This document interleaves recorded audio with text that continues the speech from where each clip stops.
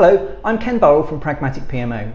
If you're a project manager and you've ever thought to yourself, if I'd known then what I know now, I'd have done things differently, then you'll appreciate that everything seems clearer and easier with hindsight. But generating your own hindsight is hard and painful. George Bernard Shaw said, if history repeats itself and the unexpected always happens, how incapable man must be of learning from experience. I think that project managers can learn a lot from each other's experience, and especially from sharing their scars.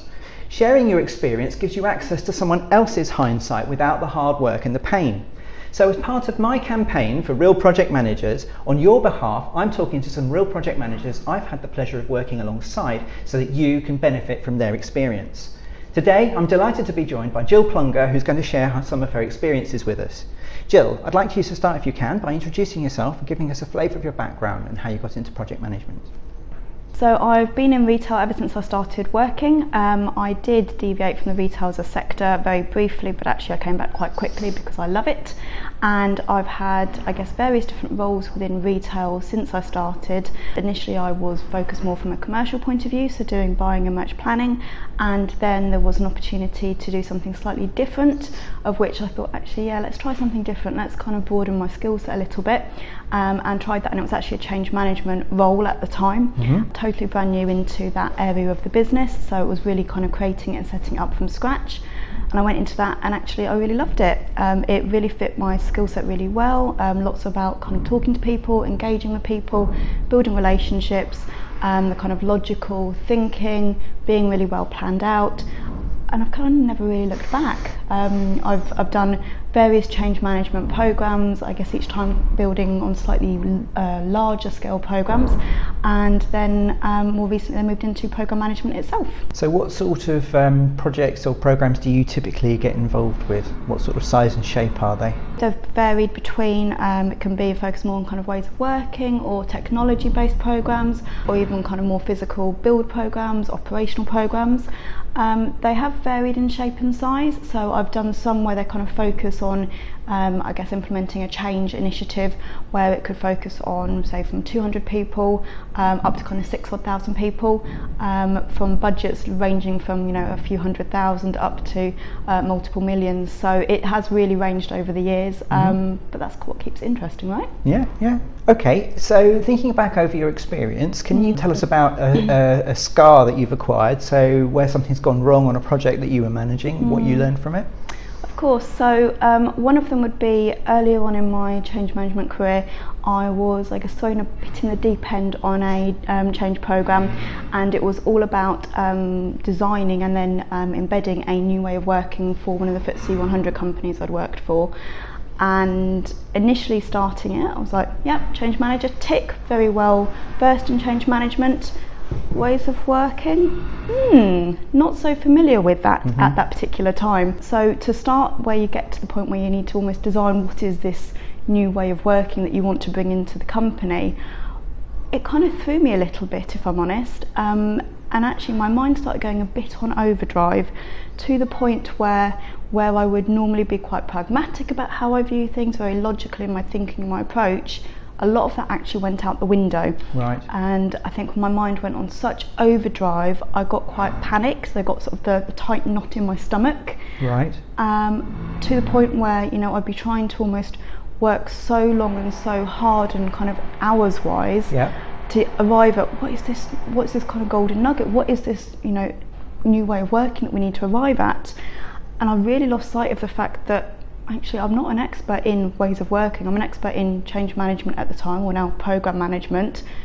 And actually I almost lost sense of my purpose. My purpose wasn't there to be an expert in that. My purpose was there to drive the program forward, to, you know, bring all the right stakeholders together to arrive at that answer, to kind of get us, I guess, from A to B, and manage those relevant risks along the way and then embed it. And I went into such panic and overdrive, I totally lost sight of that. To the point that I was trying to sort of do, you know, lots of research and become that expert on employment law and, you know, what other different ways of working that you could have and what felt right for the company.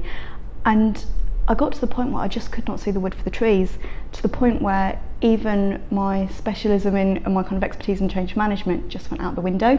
I found that I'd stopped engaging with people. I guess I kind of went a bit more insular and kind of went into myself, not I was really panicked and really I felt a bit stressed actually with it.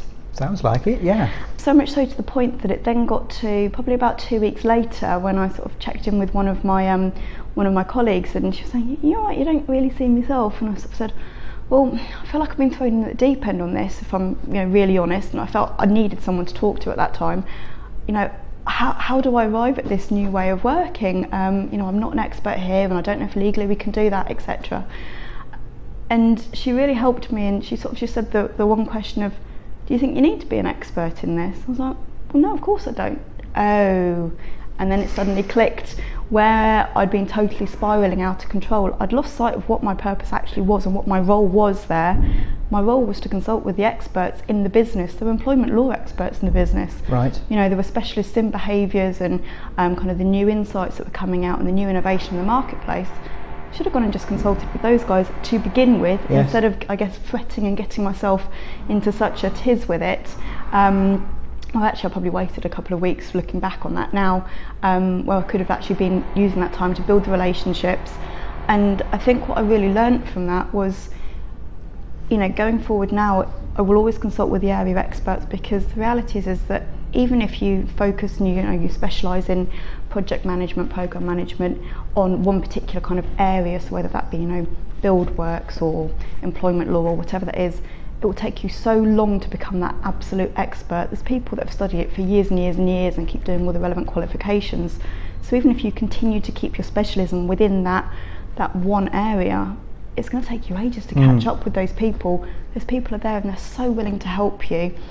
Go and consult with them, talk to them. You'll learn so much from getting their input, but also let them help you build a better solution that's then more likely to land with the business, with the people when you're trying to embed that relevant change program. And I've found that I don't actually generally do programs where it's the same thing time after time. Often you'll be doing 1 minute, you'll be doing a ways of working program, the next minute it'll be a technology program, the next it'll be a team rebrand program.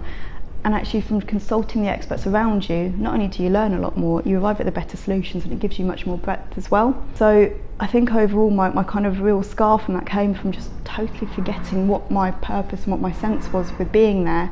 But through consulting with the experts, I was able to not only then arrive at a better solution, you build better relationships, you ultimately have more credibility to what it is you're then trying to kind of go along with your end solution. You go to stakeholder forums, go to your steerco, your governance meetings, and you'll pretty much always get the question of, has so-and-so been involved in this, i.e. the area expert? And if you can say, well, yes, actually they helped build this, they helped us arrive at this solution, then immediately that confidence is installed in that stakeholder, and it makes your job of kind of landing that message so much easier as well. Jill, thanks for your time, your openness and your insights. So today we've heard from Jill about something that went wrong on a project that she was managing and how she recovered from it. Mark Twain said, "History doesn't repeat itself, but sometimes it rhymes." To me, that means that although the future may not be exactly like the past, it's often similar enough for the lessons of the past to be useful. So my challenge to you is, what will you learn from this? What will you do differently in your projects as a result of Jill's experience? Let me know in the comments. If you enjoyed this video, let me know by leaving a comment or a like, or both, or by sharing it with others on social media. If enough people think these videos are useful and worthwhile, I'll make more of them. If you'd like to share your scars in one, let me know. For other videos on project management topics, take a look at my Vimeo channel. For other articles on project management and PMO topics, visit my website pragmaticpmo.com or follow me on Twitter @pragmaticpmo. To connect with me more personally, search LinkedIn for Ken BurrelI Pragmatic PMO. In the meantime, until the next time, thanks for watching.